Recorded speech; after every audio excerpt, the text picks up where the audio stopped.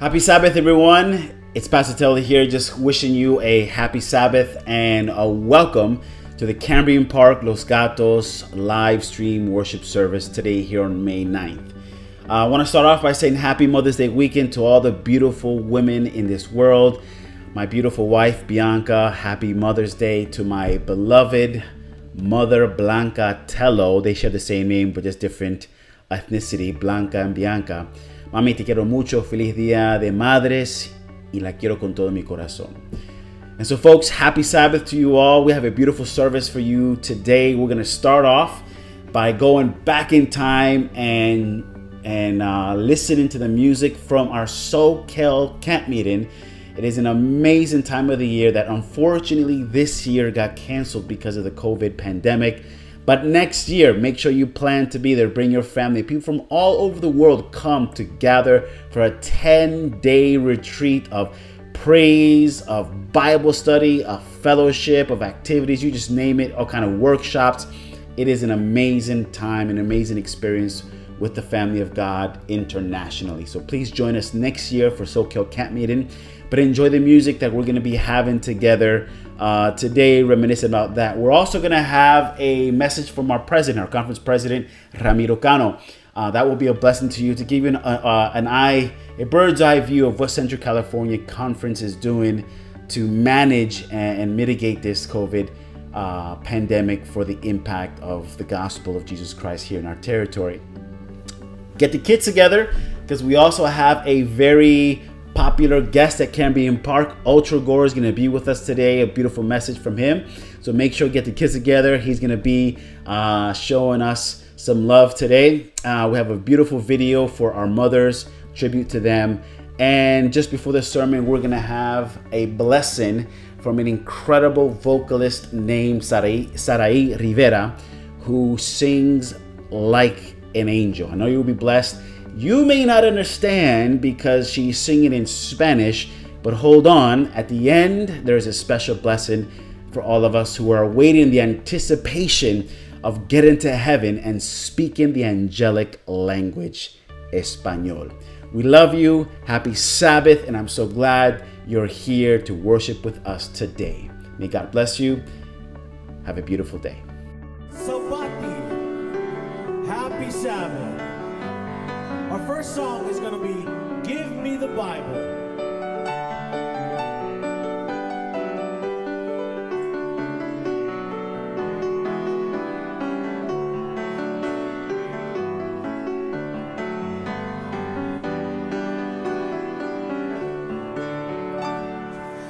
Give me the Bible, star of gladness gleaming, to cheer the wanderer, Lord, in tempest tossed.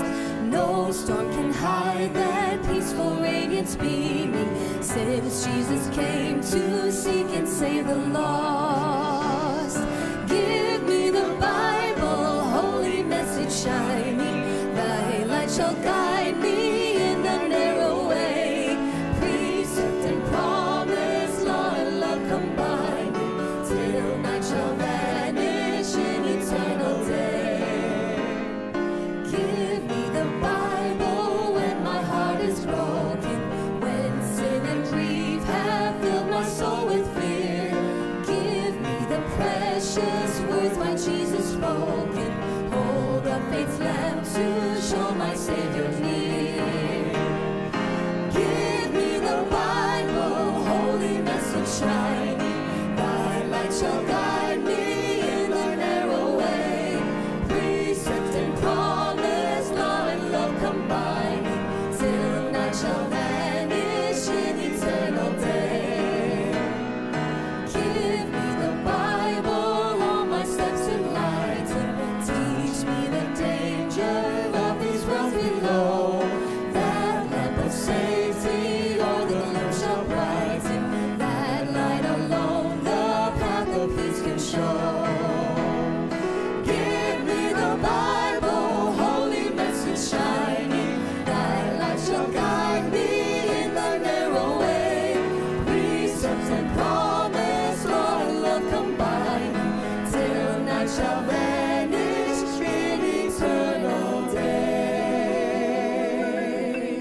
Heavenly Father, we thank you so much. You've brought us through another week. We're thankful that we're coming to your holy and Sabbath hours, Lord. We pray for your Holy Spirit to pour out in this camp, Lord, that our experience here may be a bright and a good one, Lord. Watch over us, Lord, as we continue our time here. In the name of Jesus, we all pray. Amen. Blessed assurance, Jesus is mine.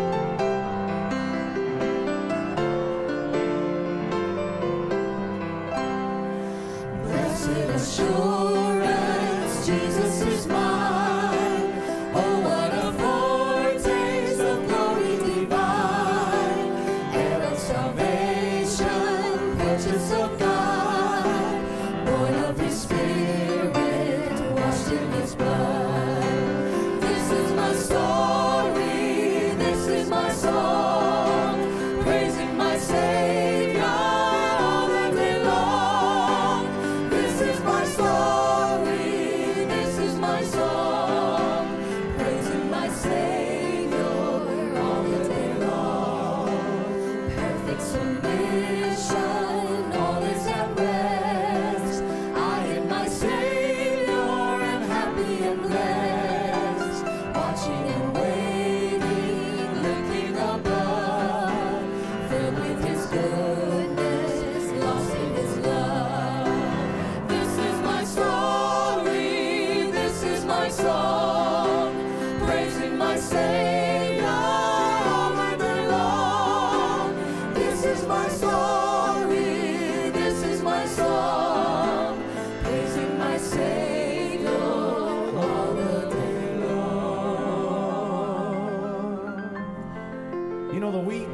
Up to this camp, I'm so excited to come here, because let me tell you, family, it's been rough, but I'm so happy that I'm here with my family. There's something about being amongst like-minded people, right? And that they can help you through these times. And I'm just so thankful that my friends and my family can actually point me to Jesus, and Jesus is found in the Word of God. And I'm so thankful for this time. Our next song we're going to be singing tonight is Thy Word.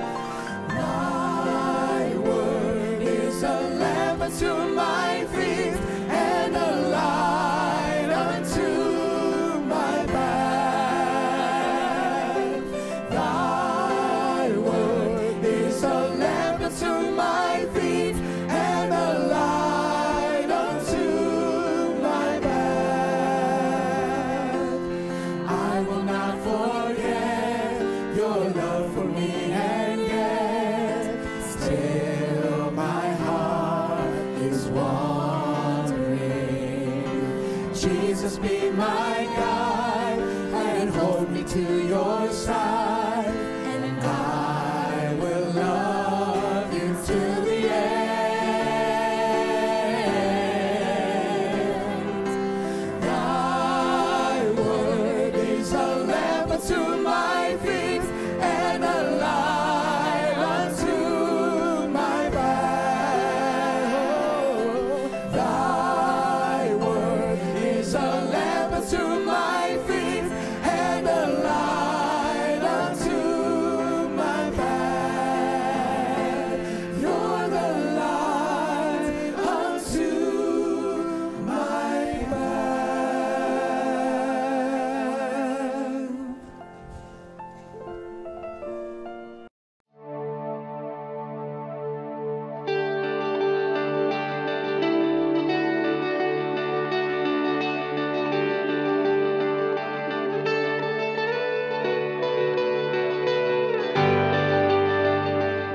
Dear Central California Conference Church family, the last couple of months have been very trying and very challenging as a result of the COVID-19 pandemic. This is true within the global, national, and local communities, not to mention to you personally and that of your loved ones. Every facet of society has been turned upside down. We have had to adjust the way we do church and school, as well as the administrative functions of the conference. We are learning new platforms of delivery, requiring sharpening and acquiring new methods.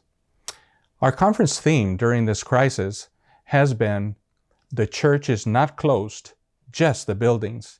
Interestingly enough, with several of our churches, the digital platforms now being utilized is actually increasing the attendance and viewership to our virtual church. We recognize that for some, digital platforms are a foreign and intimidating undertaking. As a result, the conference has stepped up its resources by providing weekly virtual technical training sessions for our pastors, being facilitated by our ministerial evangelism department. Our treasury department continues to stay connected with local church treasurers, providing training and being available to answer questions. We appreciate very much the work of our teachers, continuing to provide distance learning to our students.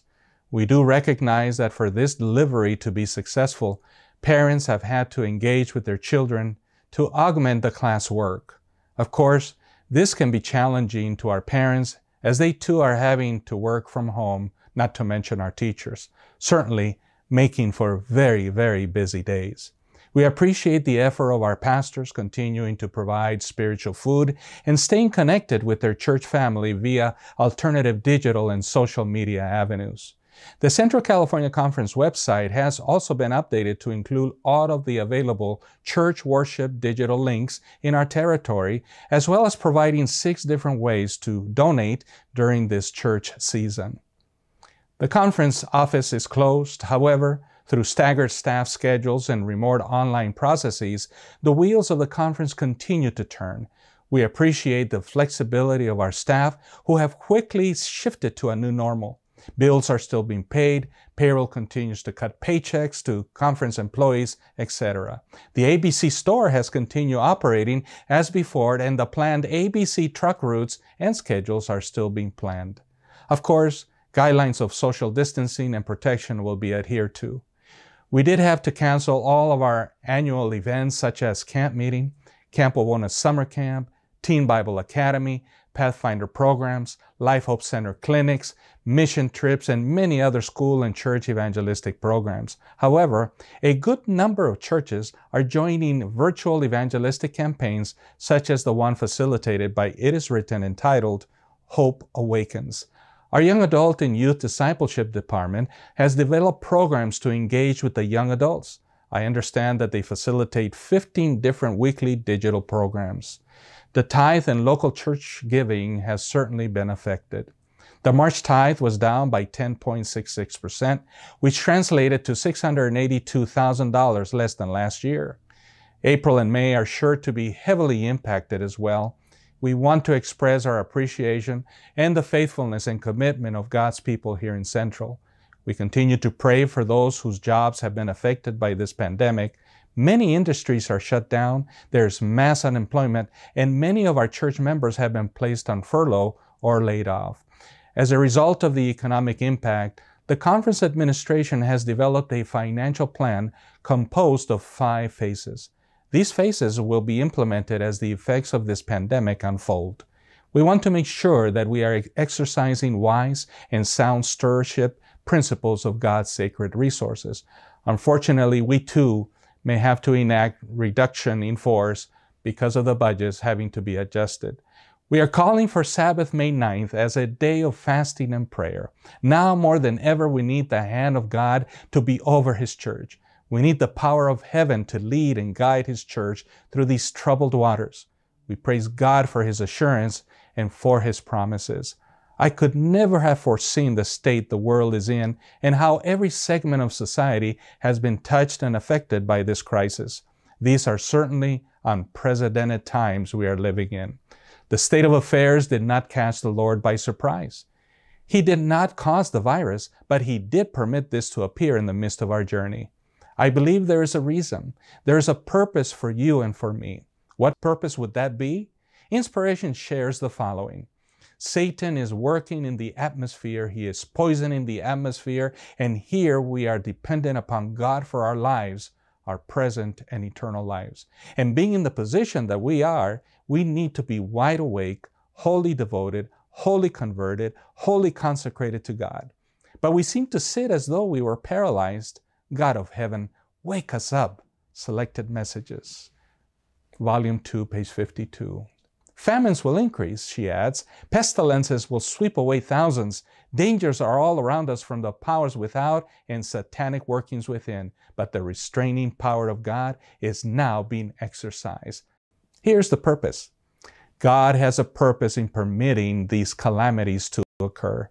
They are one of His means of calling men and women to their senses. By unusual workings in nature, God will express to doubting human agencies that which He clearly reveals in His Word. That's the Events, page 28. His purpose then is to call us to attention to the closing scenes mentioned in Scripture, to give us a sense of urgency, to set in order those things that are lacking in our own personal lives, as well as that of the church. You see, the Lord wants us all to be saved and none to be lost. Scripture adds the following in 1 Timothy chapter 2, verse 4, who desires all people to be saved and to come to the knowledge of the truth. The Lord wants to draw aside the curtain of the closing scenes of Earth's history. The Lord wants our attention. He wants us to be engaged with a united front, as it says in Luke chapter 19, verse 13. Occupy until I come. Therefore, take courage that you and I are loved with an everlasting love. There's much talk these days about reopening the economy, and I'm sure we all want things to go back to normalcy. However, I don't think life will be the same as before. We are now in a new environment, a new normal. And as a church, God's church needs to continue to shift, to adjust, be adaptable and efficient within the context and backdrop of a new environment. We are given this counsel. Let every worker in the Master's vineyard study, plan, devise methods to reach the people where they are. We must do something out of the common course of things. We must arrest the attention. We must be deadly in earnest. We are on the verge of times of trouble and perplexities that are scarcely dreamed of. Evangelism, page 122. Dear Central Church family, God will see us through. This too shall pass. And in the meantime, let's unitedly work with our hands together and not let up. Let's plan. Let's use every means through the power of the Holy Spirit.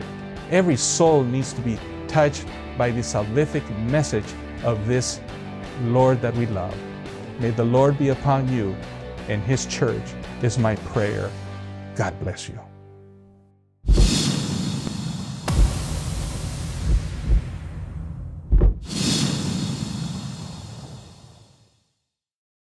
Today's sermon from Pastor Tello is about unity.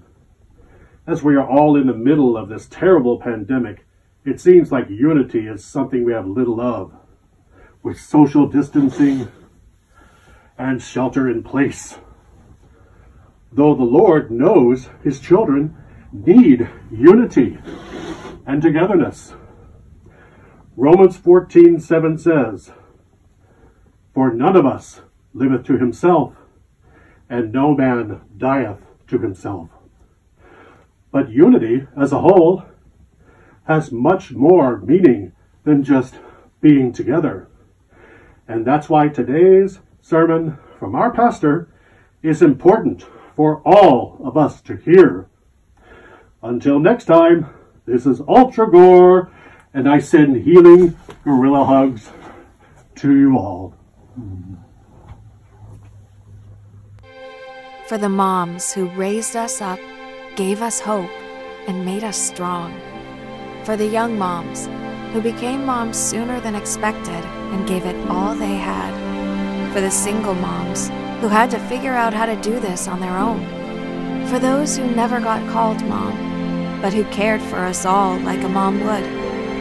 For the hurting moms who've loved and lost but never given up. For the praying moms who don't always know what to do, but always know who to talk to. For the working moms, the stay-home moms, the cooking moms, and the takeout moms. For taking care of us when you barely had enough time to take care of yourself. For teaching us how to walk and how to make a difference. For the late night snuggles and the early morning pancakes. For sitting with us after our first breakup. For lifting us up when others put us down. For the rides, the meals, the laundry, and the birthday parties. For the years, tears, laughter, and love. It's not enough, but we want to say thank you. Thank you for doing for us what we could never do for ourselves. We love you. We honor you. We remember you. We thank you.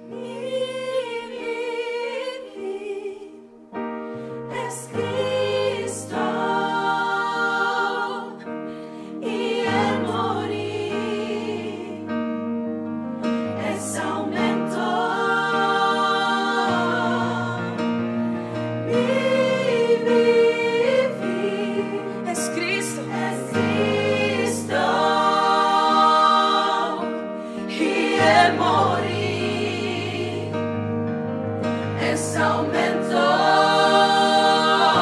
Si mi vivir es Cristo, y el morir es aumento. Él siempre reina, Él siempre gana, Él ganará y conquistará todas mis batallas. Y aunque no crea, Él no me falla, Él sanará y aumentará la fe en mi alma. Forever He reigns, forever He wins. All of my battles He has conquered every day. I may not believe, no, but He will succeed. He is the healer of all sickness and disease. Oh, forever He reigns, forever He wins. All of my battles He has conquered every day. You see, 'cause I may not believe, but you will succeed. He is the healer of all sickness and disease. Oh, forever He reigns. Por siempre Él reina.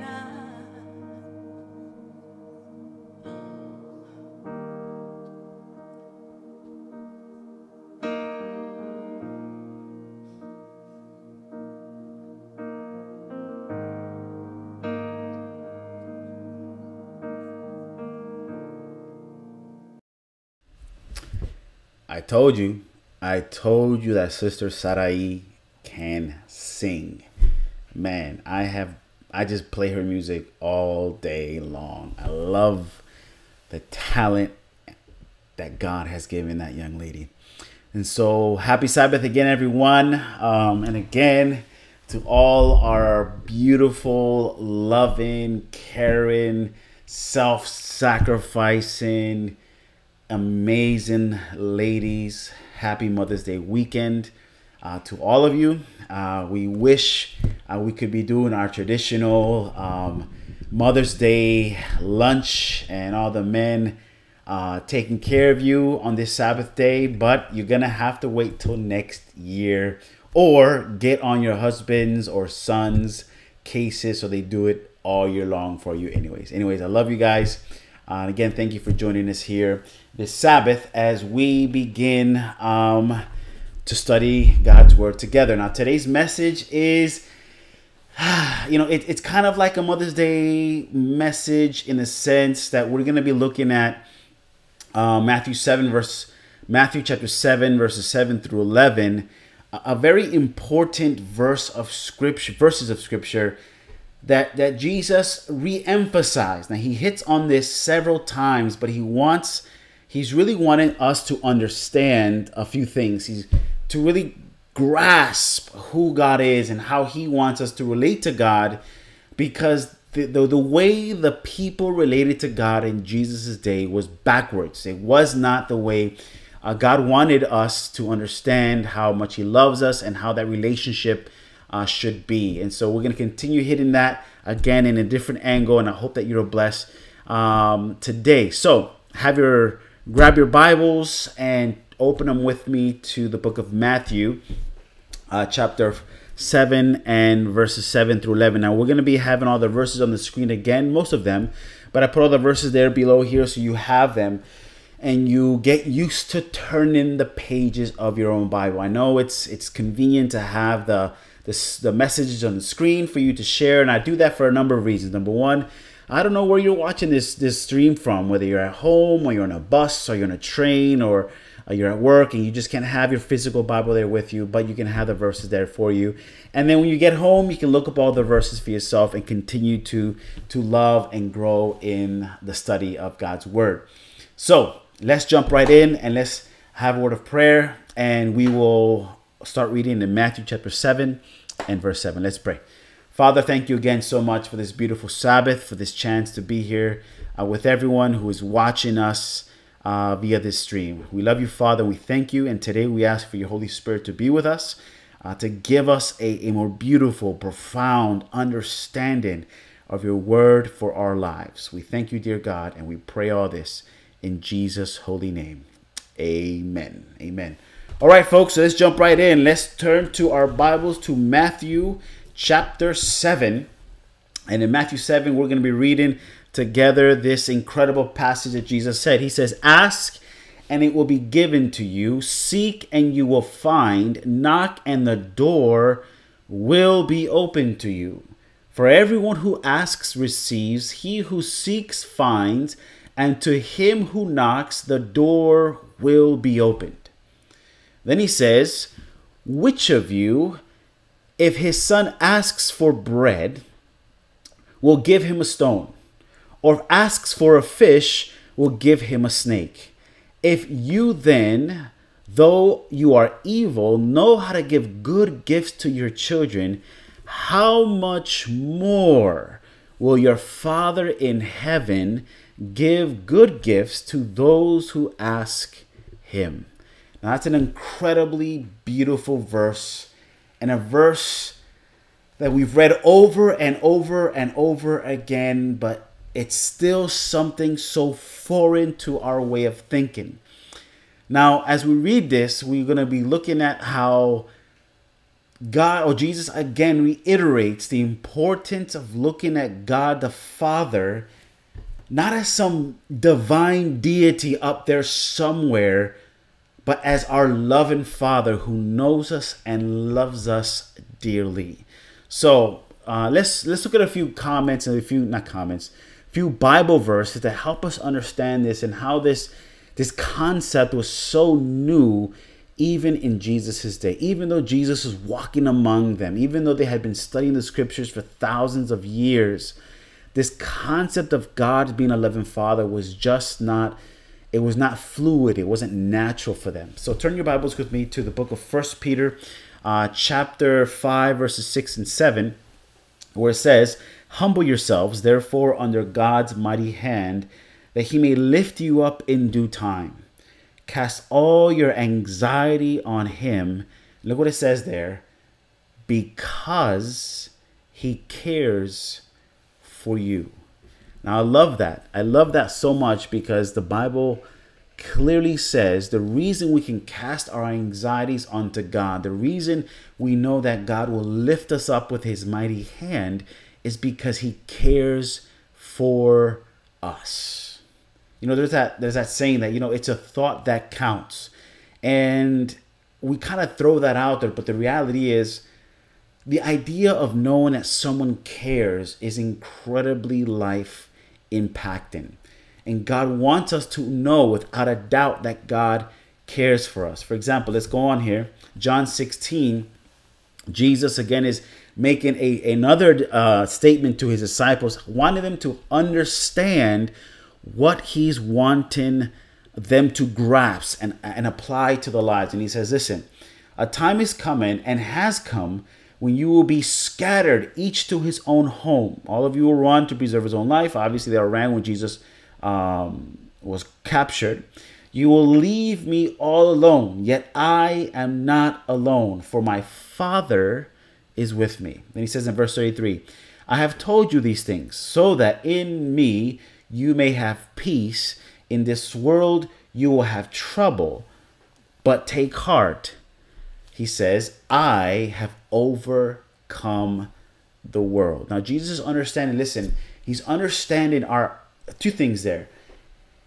He understands our human natural reaction that when we're scared that we run to a place where we feel safe.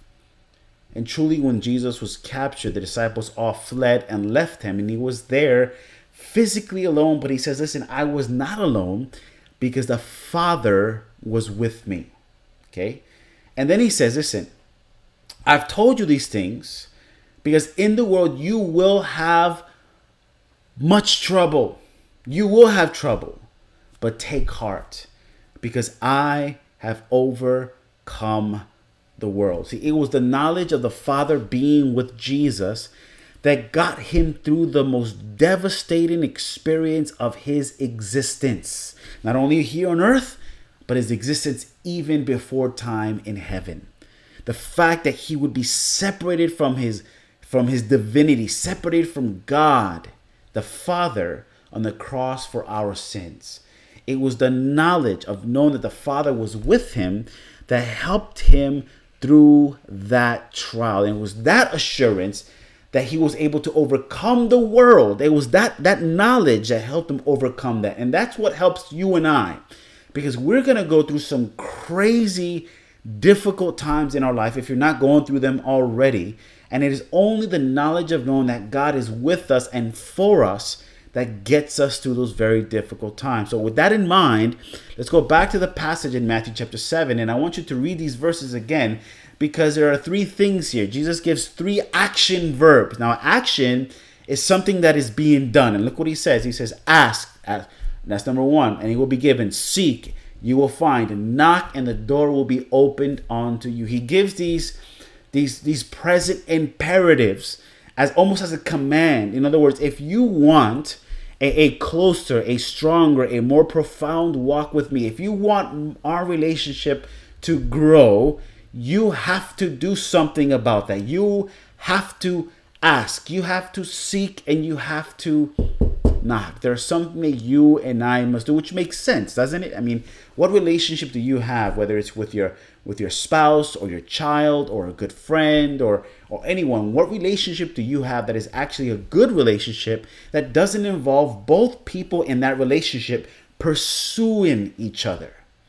The Bible is incredibly clear how God pursues our hearts, that God is always intimately involved with every aspect of our lives, but yet he's also wanting us to do our part in this relationship with him. So he says, ask, seek, knock. Okay. Let me ask you this. What is Christ saying? What Christ is saying is that if you seek him, if you knock, the door will be opened. He will respond. He's not going to ignore you. I mean, in verse 8, he says that very clearly. He says, everyone who asks receives. Now, remember, Christ had already spoken 2 times about praying in the Sermon on the Mount. Once he gave the Lord's Supper, and then he presents a God who is caring and loving towards us. Let me turn this off here. Okay. We got to keep in mind that this concept, again, to the Jewish audience who he was speaking to, was a new thing. They just were not totally clear on this idea that God is so loving, that God is so personal, that they can approach God as anyone approaches a father here. Okay. And that was so mystifying for them. For example, let's go to John 17. And Jesus again is saying that I've brought you glory on earth by completing the work you gave me to do. Now he's praying to his Father. I have revealed you to those whom you gave me out of the world. I have made you known to them and will continue to make you known in order that the love you have for me may be in them and that I myself may be in them. Now, I want you to look at verse 7 again, because something more needs to be said about that. We need to look at these imperatives. There's 3 imperatives there. Ask, seek, and knock. but we can't take these out of context. And I know a lot of people personally, and I myself have done this too. You know, I have asked God, I've prayed for God, and He hasn't responded, and that makes us frustrated. I mean, have you ever it's funny, have you ever watched a little child nag at their mother and father, and the mother and father maybe is in a conversation, they're already talking to somebody, and the child doesn't think that the parent hears them, but the parent does hear them, and the child throws a fit. We do that same thing with God. We assume that God doesn't hear our prayers. We assume that, you know, we've been knocking, we've been looking, and we can't find Him anywhere. But we have to make sure that we don't take these things out of context. God never fails His promises. God always, 100% of the time, keeps His word. He never fails us.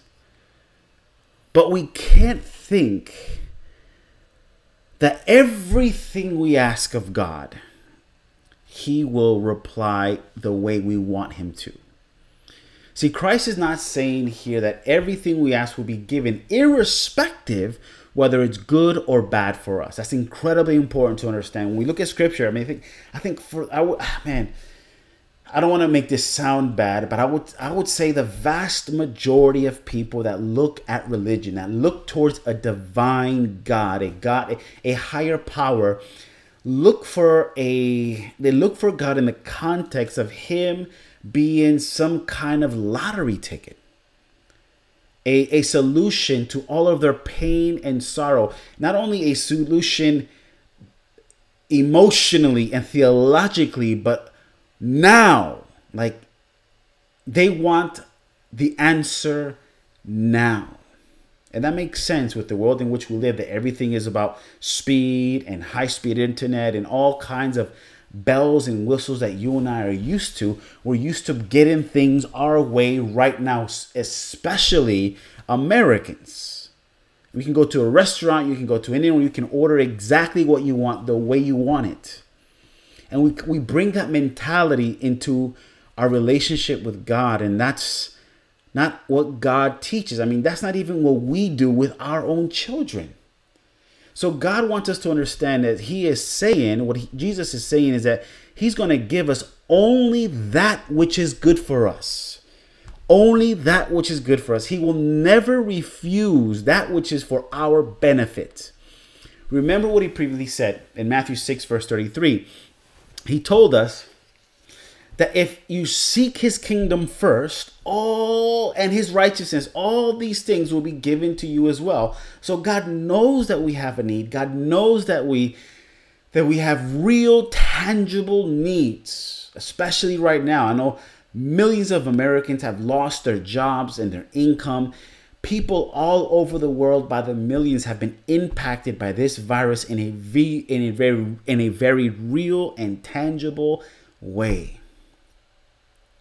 And to say that God doesn't care about those things would not be true. It would not be accurate, because God desperately cares about all of these things for our lives. So He's talking in chapter 7 to His disciples who He hopes have began to put this in practice, who have begun to understand and to pray to the Father in such a way.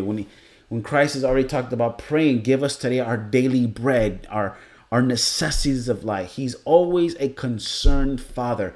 Now, another reason why you and I have such a difficult time understanding this, and I think this is probably very accurate and relative today for it being Mother's Day weekend, is the fact that we have not always had the best example of a loving parent, of a loving father, of a loving mother.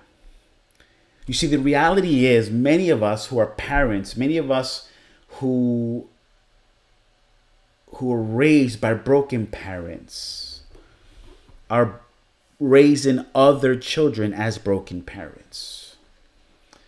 And so this concept of a loving father, even though we all long for it, we all know that when a parent betrays us or abandons us or doesn't love us the way we naturally should expect to be loved. That natural love that we expect that should be there comes from God, because he created us that way. He created us in his own image. He created us to be in community. He created us to be in that loving relationship with him. And so we wrestle with the idea of a God who is really loving, because in a lot of ways, humanly speaking, many of us have never experienced that in our own lives. And so this concept of a loving father is not only new theologically for the Jews and for us today, for the Gentiles, but it's a new perspective of life for many people. To have a loving mother or a loving father, the way the Bible describes God to be. Okay, so first of all, when we pray this request, there are presuppositions that we have to acknowledge there. Okay, there's things that we need to understand, that when we pray this beautiful prayer, when we hold these verses accountable, and when we say, God, you said ask, you said seek, you said knock, I'm asking, I'm seeking, I'm knocking.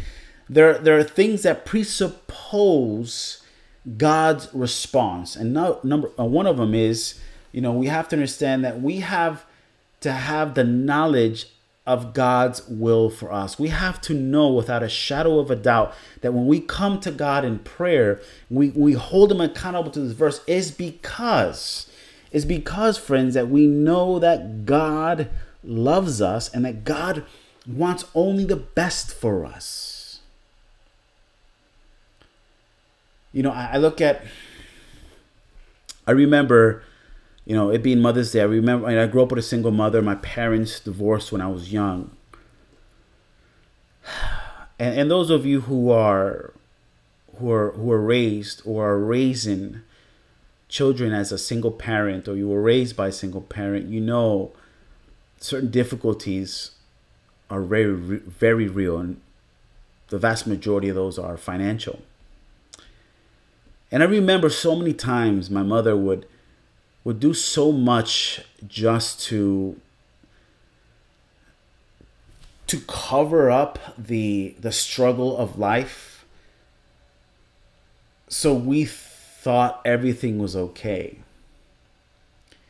I remember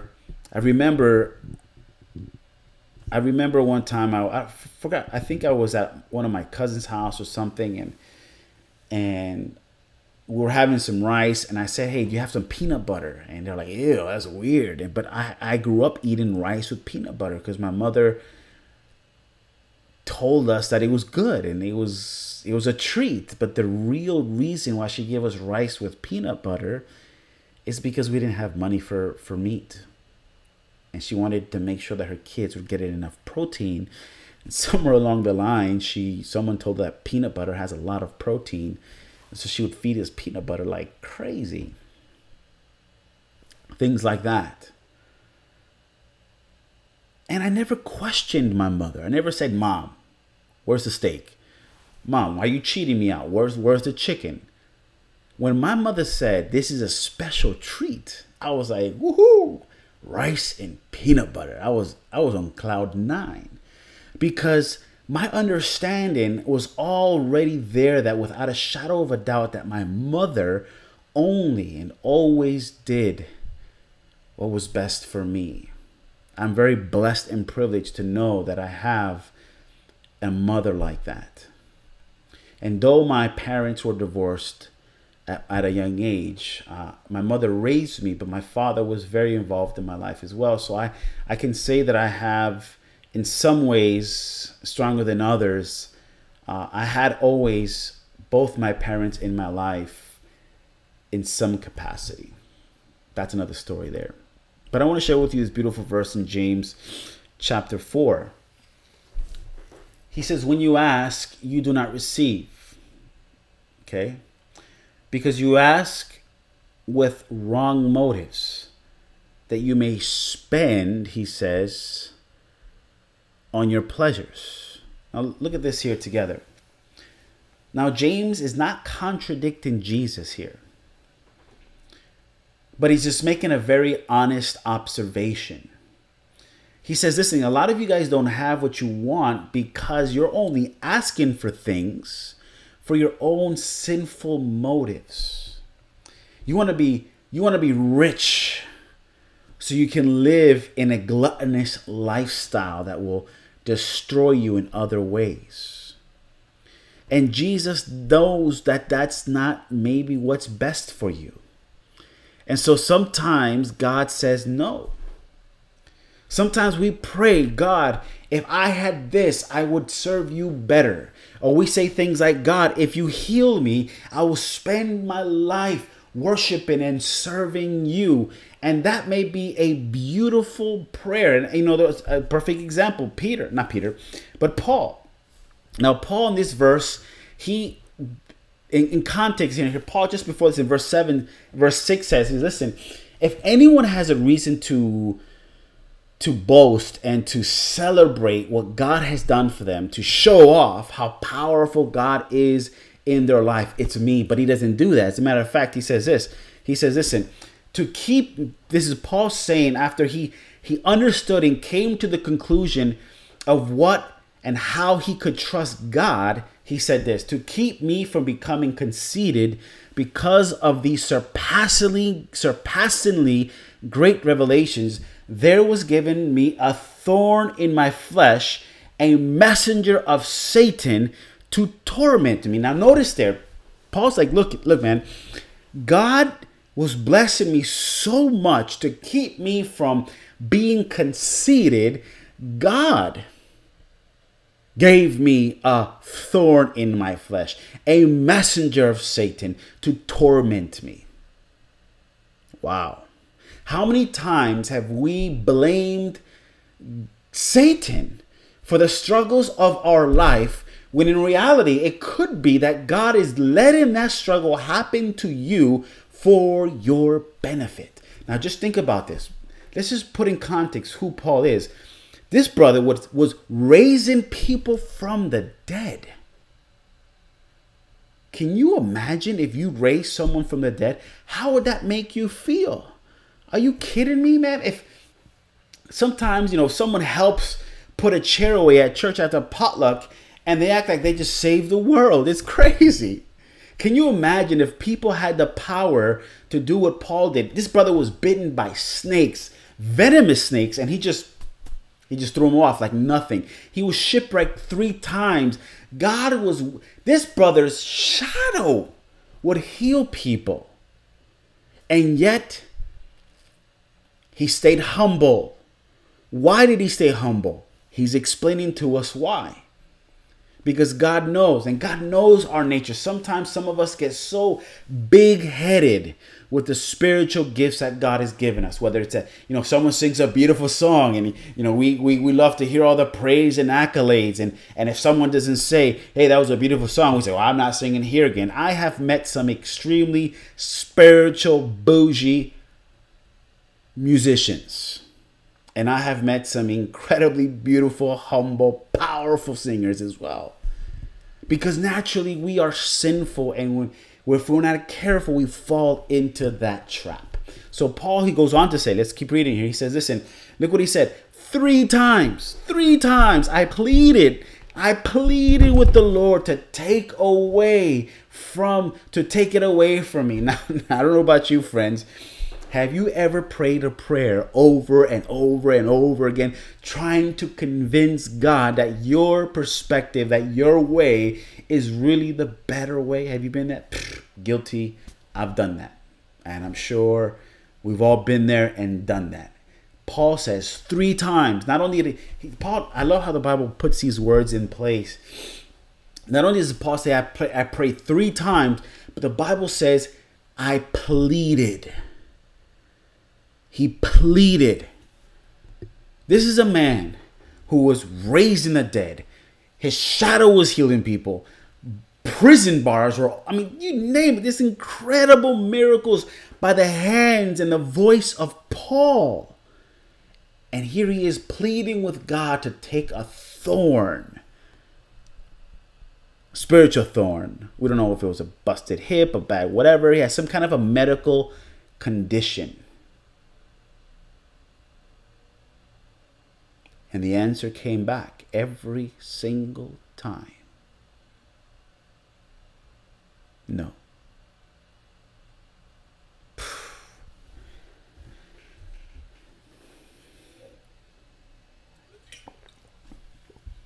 That's tough. That's heavy, man. Just when I say that, I think I literally flashes before my mind so many people that I know that used to walk with Jesus and used to come to church and used to serve in the church, used to be so happy, leave their walk with God because a prayer request was answered with a no. But Paul doesn't stop there, and he says, look what he says. He says, but he said to me, my grace is sufficient for you, for my power is made perfect in weakness. Therefore, I will boast all the more gladly about my weaknesses, so that Christ's power may rest on me. Woo-wee! Love this stuff. Paul got to the place in his life where he said, you know what, man? Jesus, thank you. Thank you for this struggle. Thank you for this pain. Thank you for this trial, because I know that in my weakness, you are made strong. You see, friends, Satan is very aware of our weaknesses, and Satan uses our weaknesses to destroy us. How many times have we said, oh man, I blew it again. Oh God, I messed up again. I fell in that same temptation. I made the same mistake over and I told you I would never do it again. And then Satan's right there like, oh yeah. You messed up again. You hypocrite. You disgrace. You are just a shame. How dare you go to church? How dare you pray to the God of heaven? How dare you? How dare you? How dare you? But the beauty of the gospel is that while Satan uses our weaknesses to destroy us, God uses those same weaknesses to show us how He alone restores us. God allows us, he allows us to fall on our face. He allows us to suffer. He allows us to wrestle with these things, friends, so we learn to trust and discover the power that is only found in Jesus. You see, Paul did not have the power to do these miracles despite of his struggle. He did not have power to preach and power to heal and power to raise the dead only while he was 100% healthy, only while he had food in his belly or money in his pocket or a house to live in. No matter what his circumstance was, no matter what his physical condition was, he always kept his eyes on Jesus, and he always found the power to carry him through. And that, my friends, is what Jesus is talking about. To not depend upon our ability, on our own resources. Paul is saying the weaker you are, the more of God's strength you will see. How about that? How many times do we say, I want to be a powerful Christian? We look at people and we say, man, I wish I was as powerful as them. But the truth of the matter is that it's in your weakness the power of God is revealed. So number one, when you ask, please ask knowing that God will only say yes if it's good for you. Okay? Number two, we have to pray, but we have to pray with faith. in Mark chapter 19, there's a beautiful story there of a father who comes and asks Jesus for a favor. And I want you to notice how Jesus responds. Now, this favor is pretty amazing because it regards the healing of a man's son. The Bible says in Mark chapter 9, verse 24, the man says, "If you can, please." And Jesus says, "Everything is possible for him who believes." Immediately, the boy's father exclaimed, "I do believe. Help my unbelief." Man. And we know what happens. God healed his son that very moment when he showed that he just believed in the Lord. So when we come to God, we have to have faith knowing that he's going to answer. And that answer indeed may be no. It may be yes, it may be no, and it may be wait. But it will be answered.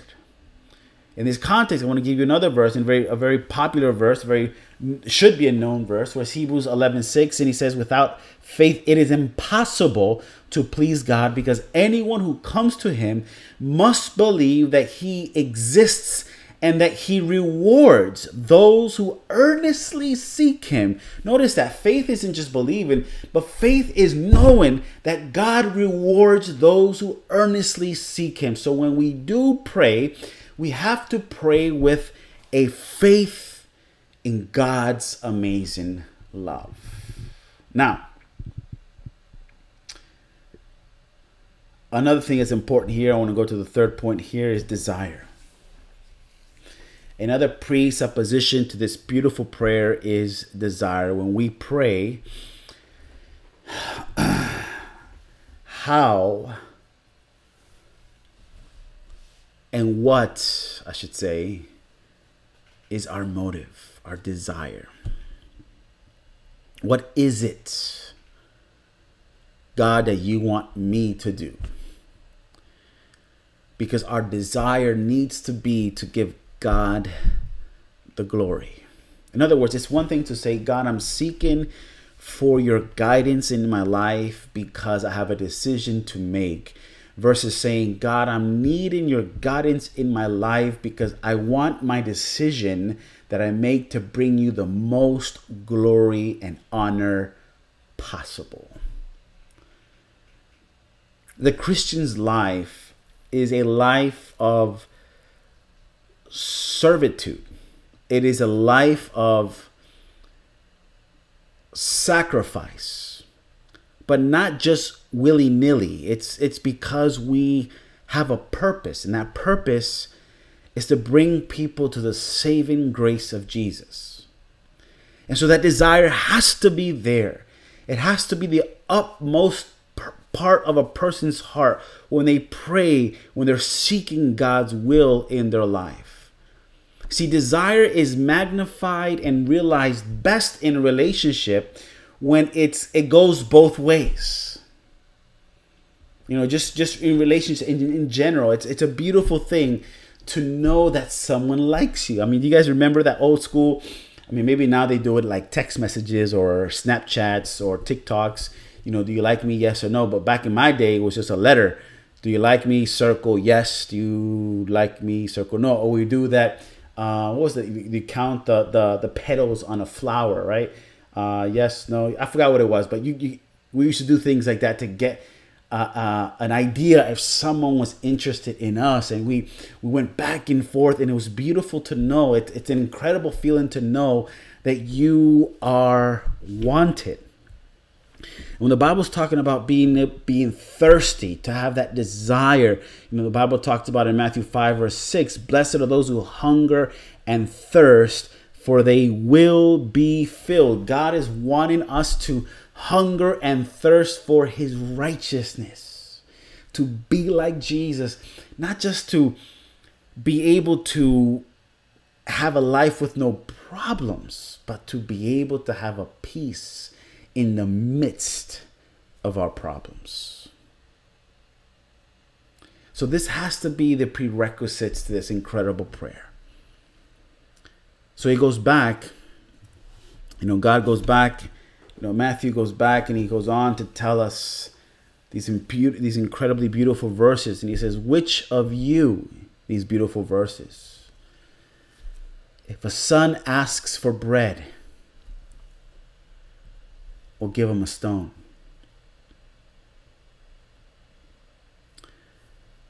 You see, friends, the presumption is that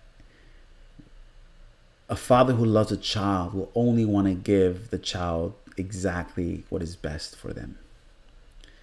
If he asks for a fish, will he give him a snake? No. The serpent in those days made a poisonous snake. It will do you harm. No parent is going to give their child a poisonous snake. But then he says this, and he says in verse 11, he says, if you then being evil. Now when people say, I'm not evil, what he's referencing to our natural nature. Of course, he obviously in the verses above, he says, he knows a father loves a child, but the reality is that our sinful nature is there. He's saying, if you who are naturally sinful and selfish know how to give good things to your children, how much more is God going to give things to those who ask of him? It's a beautiful verse. I love this little section of verses there. So in other words, so why are you doubting the Heavenly Father is what he's saying. It doesn't make sense that if you, a sinful human being, is able to find kindness and love for a child, that your Heavenly Father will not feel that magnified by 1,000,000 towards those who come to him, who love him. In Luke chapter 11, this promise is also outlined there, and it's given there, but in a different context. The same words are used almost word for word, except for good gifts. Okay, in Matthew, he says good things or good gifts, depending on the translation you're reading. But in Luke, he replaces good gifts with something else.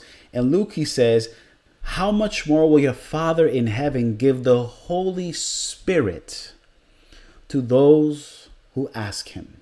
So in other words, why did he use the Holy Spirit here instead of good gifts? Because the title that Christ gave to the Holy Spirit is Parakletos, which means that someone is by your side.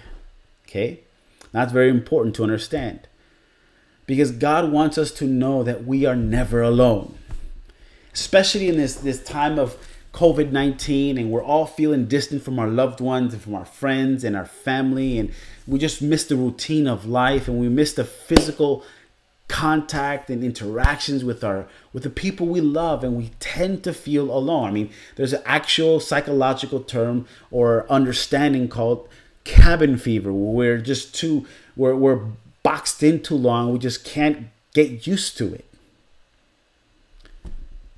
God says, listen, if you ask, if you seek, if you knock, the Holy Spirit will be given unto you. In other words, you will never be left alone. You will never be lonely again, is the promise that Jesus is given to us in these verses as well.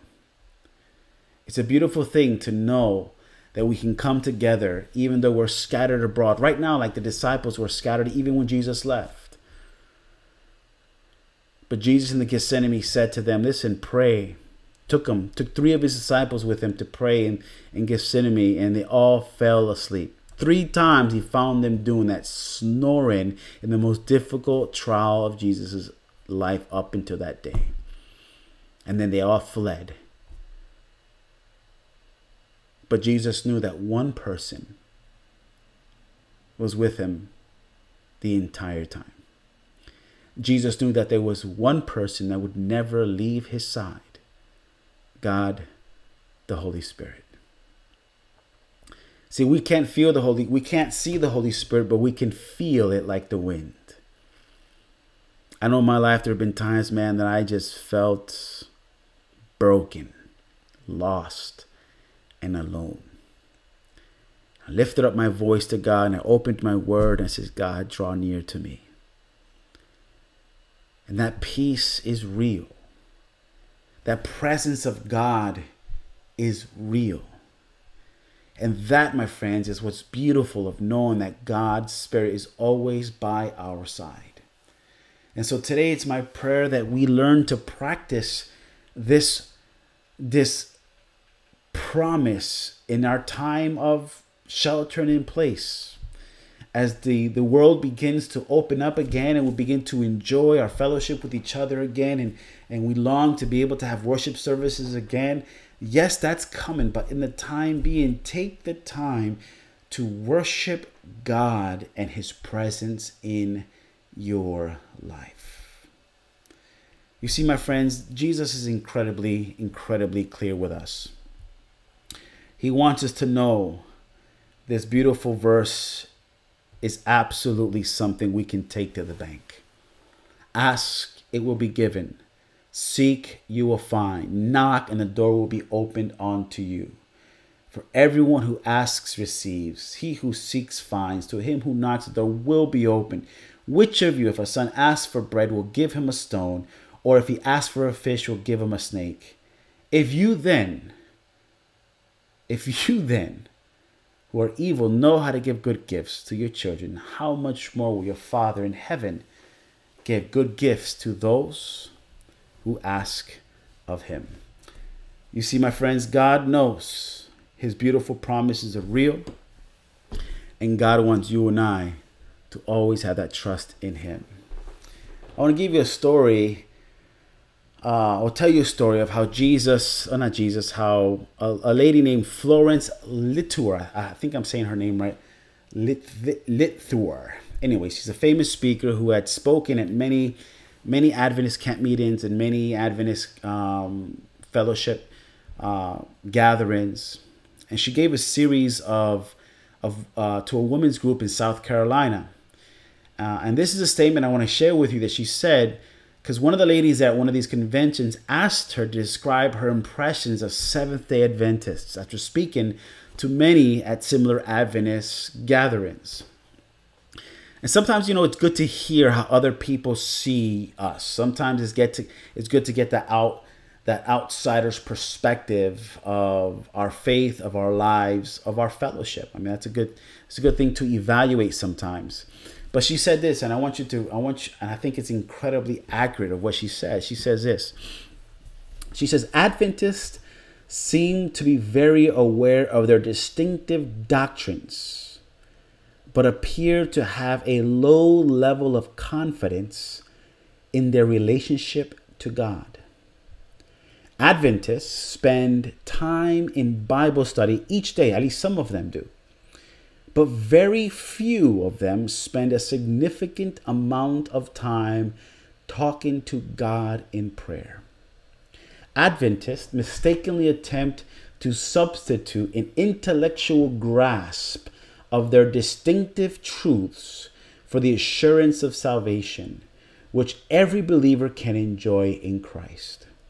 This substitution naturally, she says, results in spiritual insecurity and the dominance of guilt. Now, this lady's no prophet. This lady's no messenger of God, no more than you and I are.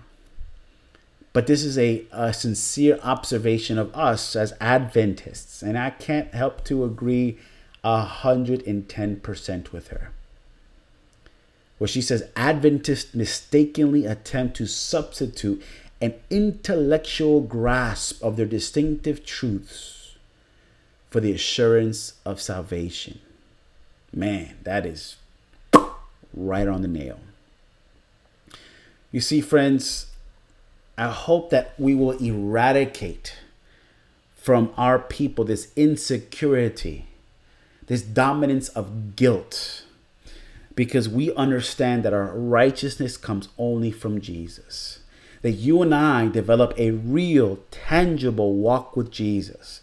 I've met so many people get on my case. Pastor, you need to preach more about last day events. Pastor, you need to preach more about the Revelation 13 and the signs of the times. And I'm all about that. I'm not knocking that. I'm not knocking prophecy. But the reality is, If we don't know how to love God now, what makes you think that you're going to be ready to love God in a time of trouble? If you don't develop that relationship now in a biblical way, how on earth are you going to develop that relationship when the trials of the end are coming? It's impossible. And so this is why Jesus began his new church on the Sermon on the Mount, his new following, with these teachings, because he wants us to have a firm foundation. Once we build upon this, then the sanctuary makes perfect sense. Then the Sabbath makes perfect sense. Then the investigative judgment makes perfect sense. Then 1844, all of these incredible life-changing prophecies make sense when we understand that our relationship with God is solid and we cry out, Abba, Father. It is not until then that this is real. So my friends, my hope and prayer for you today is that you look at God and this beautiful prayer and understand that we have to number one, we need to know that he loves us and that he only wants the best for us. Number two is that we have to have faith. And number three is that we have to have a real desire to worship and honor God with our lives and with whatever the answer to our prayer or the result of our searching or the door that opens is. That's what God wants for us. Friends, it's been a blessing to worship with you today. I hope that you were blessed. Today is May 9th. We're going to be uniting conference-wide, worldwide, on a time of prayer and fasting. Today at 2 o'clock, the Zoom information it was on the announcement slide, and it'll be after I speak as well. Make sure you join us. Join us for that. It's going to be a powerful time for the whole Church of God here in Central California and abroad to get together and pray and uplift the name of Jesus together. May God bless you. May you have a beautiful Sabbath, and may you have a wonderful Mother's Day weekend to all our beautiful ladies who are listening worldwide. We love you. May God bless you. Let's have a word of prayer. Father in heaven, I thank you so much that you have given us your love and your grace, and this incredible promise that if we ask, that if we seek, if we knock, you will respond. And so, Father, I pray that today you bless us. I pray that today this reality becomes the thing that gives us peace in our anxiety, peace in our frustration, peace in our time of trouble.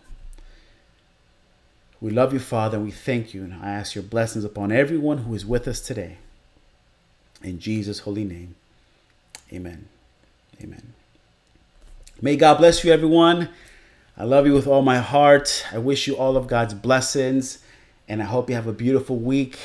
Again, happy Mother's Day to all of our beautiful ladies worldwide. I wish we would be able to celebrate with you, and I hope you have a beautiful time this weekend with your family who is at home, or you're able to FaceTime and spend time with your loved ones wherever they may be. We love you. Have a beautiful Sabbath. God bless you. Bye-bye.